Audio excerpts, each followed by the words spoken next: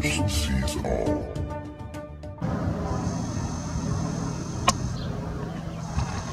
Two days in a row, the Canadian Coast Guard flying over the UFO site, but there's no water there. Yeah, the Coast Guard and the military Chinook helicopters floating over top of that UFO site. Now, check this out, guys. The space weather channels are not showing this for whatever the reason. Must be because there's nothing important happening, but I doubt it. This was the day before yesterday. I showed you the sunspots, right? So they rotate over to the right, always. You can see the one on the left will rotate towards the center, as I told you all.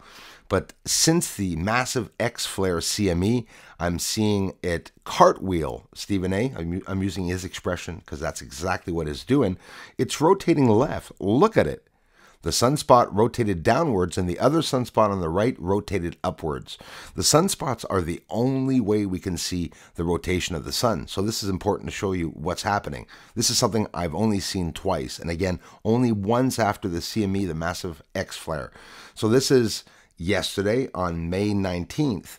I'll be also filming it this morning, May 20th, if it's aggressive. And you can see it rotating downwards there. It's cartwheeling left and literally not rotating. So the sun is not rotating, right?